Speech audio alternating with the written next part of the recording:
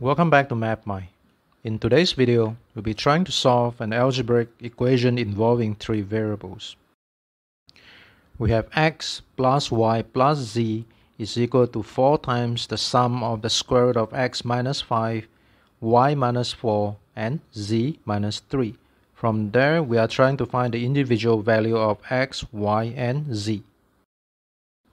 The easiest way to deal with questions like this is by way of substitution. So what I'm going to do is I'm going to set three variables, a to be equal to the square root of x minus 5 and b to be equal to the square root of y minus 4 and c is equal to the square root of z minus 3.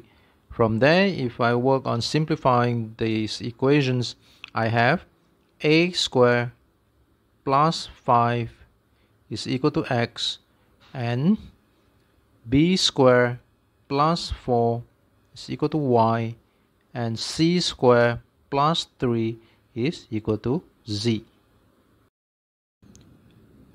Now let's go ahead and express the entire original equation in terms of a, b, and c.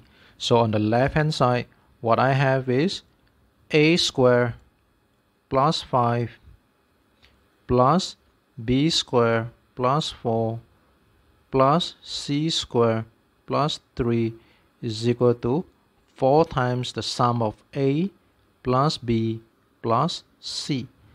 If I work on rearranging this equation, what I have is a squared plus b squared plus c squared and 5 plus 4 plus 3, that will be equivalent to 12, and that's equal to 4a plus 4b plus 4c. From there, I can move everything to the left hand side. So what I have now is a squared plus, a squared, it should be a minus here. So a squared minus 4a plus b squared minus 4b plus c squared minus 4c plus 12 is equal to 0. From here, I'm trying to factorize this entire expression. So what I'm going to do is I'm going to divide 12 into 3 equal parts of 4. And when I do that, I can rewrite the expression as a squared minus 4a plus 4